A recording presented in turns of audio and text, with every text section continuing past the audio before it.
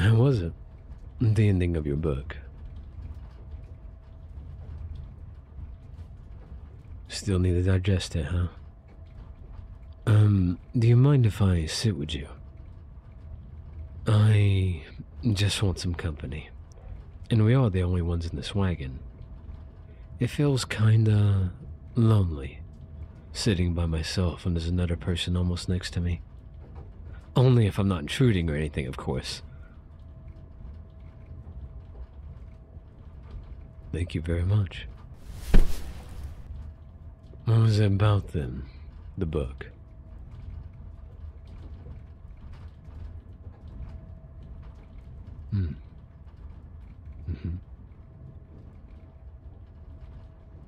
A heavy read, huh? Those close to life stories often end in an unsatisfying way, at least in my experience. Just leaving you there, trying to bundle up all the loose threads at the end. It tied up everything too neatly. What's there to digest then?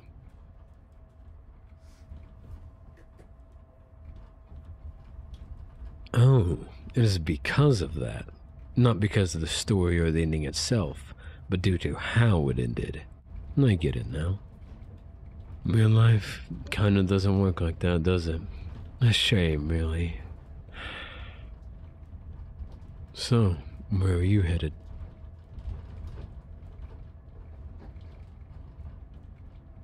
Family, huh? Same with me. Can't really say I'm looking forward to it, but I kinda need to check in once in a while. Let them know I'm still alive and kicking. Well, that's not entirely fair. I anticipate it, I guess. But I'm also glad when it's over, and I can be me again, you know? No, I'm not particularly thrilled. I mean, I love them and all, but it's... well, it's complicated. My family isn't complicated, am I right? It always turns out nice, though, in hindsight at least. My mom cooks the best food, way too much, of course. That's how she is, overbearingly caring at all times, wanting to fix things with food, as always. My dad is less of a straightforward topic, one that I'll not get too deeply into here. He means well, though, in his own right. We always do stuff together, the three of us, when I am home. Hiking, board games, movies. One time we went fishing. Can't get more stereotypical than that, huh? We all hated it. But in a communal sort of way. Just complaining and grumbling the entire way through. My siblings were also along for that ride. Or swim, rather. There's nothing better than joint suffering. These days we barely meet, though, unfortunately. They work overseas, you know. I work here, so lining up our schedules can be a challenge.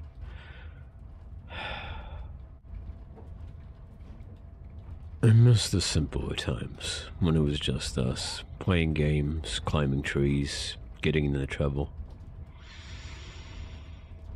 But time moves on, for all of us.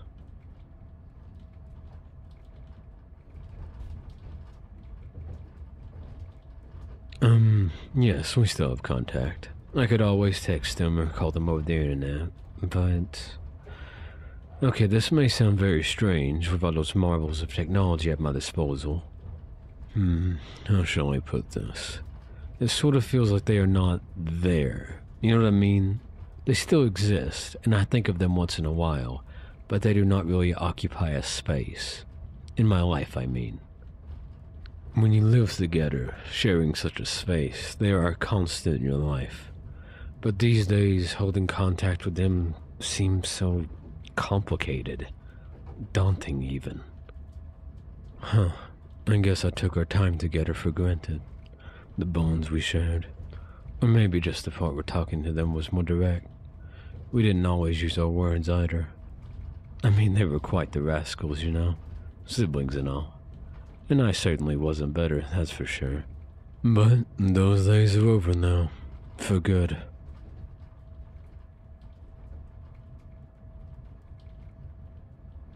Yeah, I guess we never truly appreciate what we have in the moment until it is gone.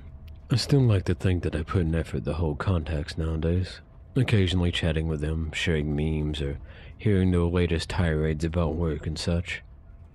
That is still an effort, though, in every sense of the word. Unlike when we come together in person, where things seem less complicated. Sure, they have made some new experiences, in their own lives apart from me. It's often simple things, a new phrase or maybe a different hairstyle, their clothing. But underneath all of that, they are still, well, them. And we hug, we laugh, we banter and talk just as we used to. No complications, no oceans between us. Just us. Kind of young again. Yet not. And still...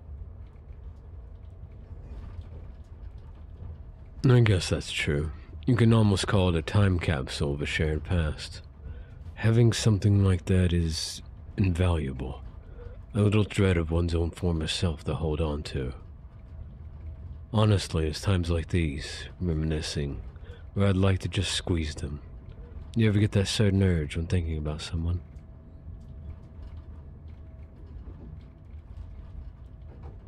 Being an only child makes it hard to relate, huh?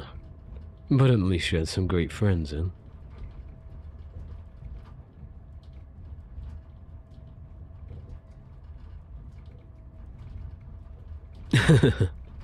Oh, my siblings were not perfect, that's for sure. We did some petty things to each other, but loved them nonetheless. Always will. Love. What a strange word. So much packed into so little. I often wonder, is it really them that I love, or their past that come to the surface again when we meet? Is it that nostalgic image of ourselves that I hold dear? Perhaps not them really, but the relationship itself we had. Or is it the relationship that we share nowadays? That can't be right. I still value them as people. I'm also immensely proud of what they have achieved in their lives, that's for sure. None of them are rock stars, famous or rich, but I've seen them struggle and get so far. It just makes me beaming. Well, proud. Maybe it's just a simple aspect that I love, what they give me, something to be proud of. Do I love them to the core, or only for those surface elements? Ugh, why is this stuff so complicated? I guess that's why you're not so happy with the ending of your book. I guess if life was simple, all neatly bundled up, it would lose a lot of its appeal.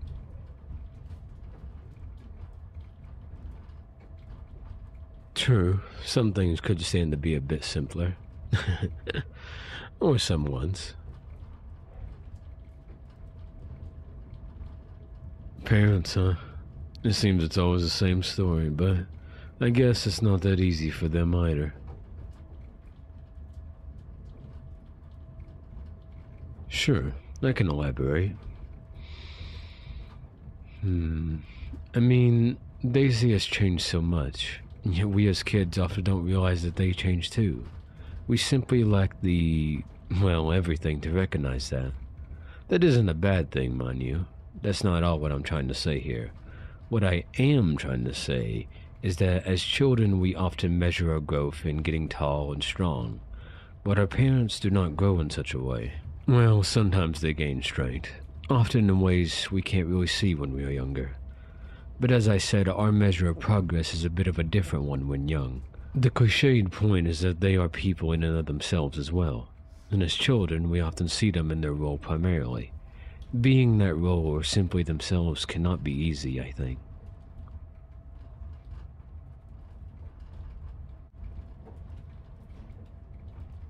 Oh, sorry. I didn't want to be presumptuous. Who do you visit then, if you don't mind me asking? Grandparents. You grew up under their care then, huh?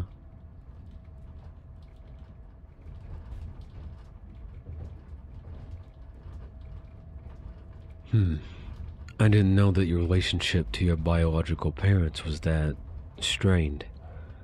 That thought hadn't even crossed my mind. I hope it didn't come across as insensitive. I guess it was kind of ignorant to assume that my experience of family was the norm.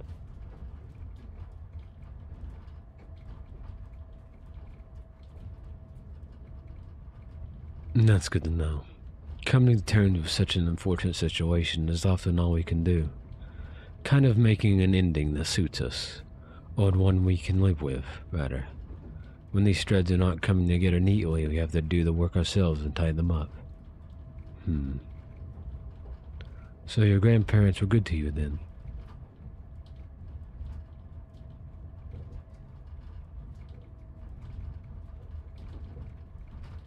That's good, that you had something like that in your life. At least an actual family. And we'll be honest here, me and my parents don't have the best relationship. Not like you and your biologicals, heaven forbid, but not as sweet as with your grandparents either. Sure, we get together, do stuff, talk, but there's always this thick atmosphere. Something none of us want to talk about. As thick as the figurative elephant.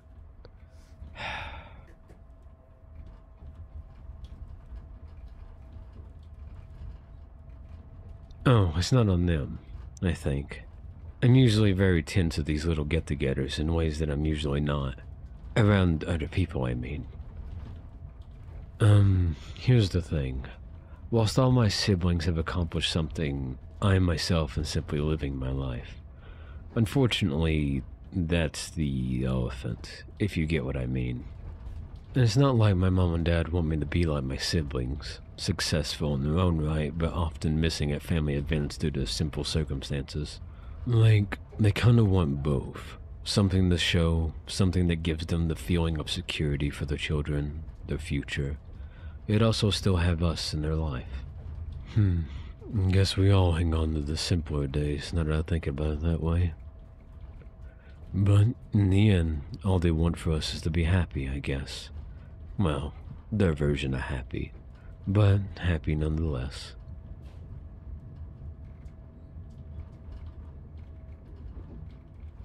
I guess what I'm trying to say is that happiness is not that universal a word, you know?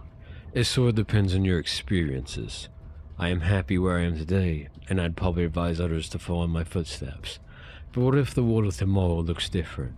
Yet I am still as I am now, still hanging on to my past. Such advice might ring hollow to others who have not experienced life as I did. Or maybe I'm just overthinking it.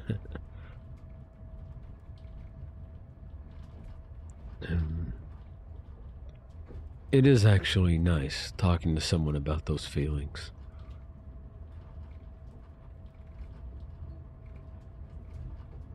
Well, thanks. I didn't expect that. I thought my rambling might have gotten annoying by now.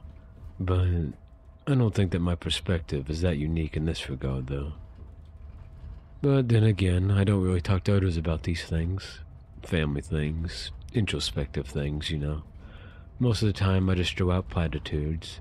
The holidays were nice, the dinner was great. It was nice seeing Mom and Dad again, and my siblings too. The usual. But the truth be told, nothing ever ties up so neatly, does it? It is nice to talk out the whole messiness of it, verbalize my thoughts and have someone not judge, and provide a new perspective. What do you think that is? I think it's a bit more than that. Maybe it's that we come at a stranger as we are now. No history, no knowledge of each other's past. Not much to overthink. They can accept us as is, or leave. No future, mutual history. Not much past to put things into context with. We simply are as we are now, or how we like to be.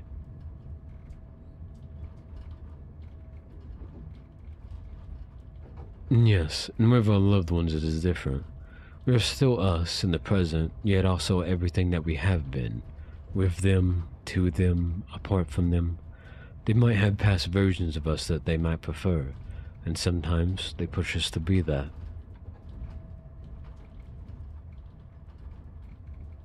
True, that can be for better or for worse, but strangers have to take us at face value.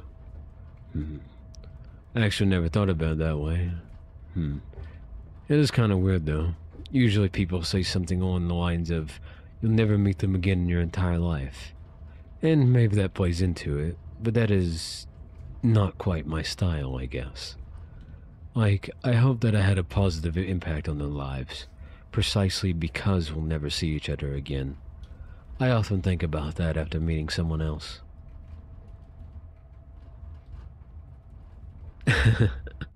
Or overthink about it, yes.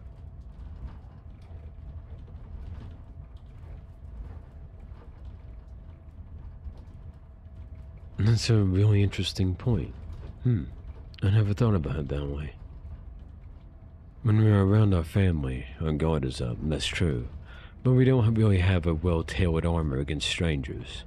Just a shield that we might raise and hope for the best. You might be onto something here. It's like when we strain our skin, be it from walking a lot or lifting weights or cutting or work.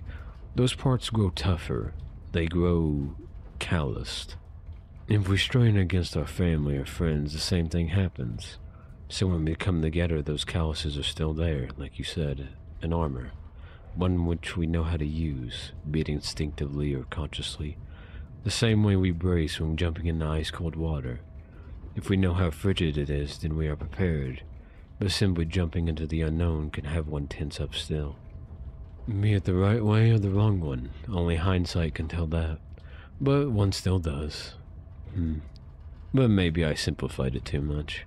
I had plenty of instances where I stayed in a bad situation in spite of knowing better. But I think your point still stands. I guess that's the issues with analogies, huh? They still make you think, though.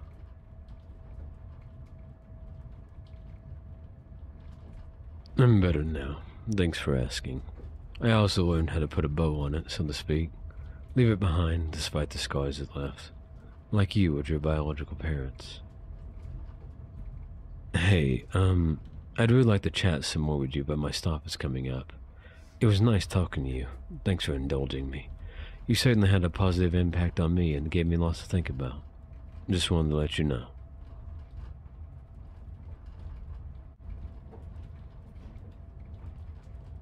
Thanks, you too. Oh, shoot. I'm Jonas, by the way. But my friends usually call me Joe. Nice to meet you.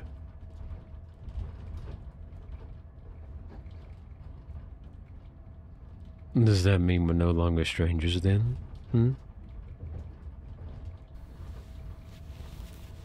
Your number? Oh, 1 second, I need to write it down. My phone died, unfortunately. Actually, I'll write your name down as well, just so I don't forget.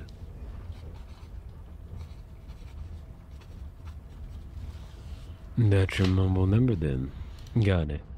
Guess that makes us not quite strangers anymore, huh? Feels nice.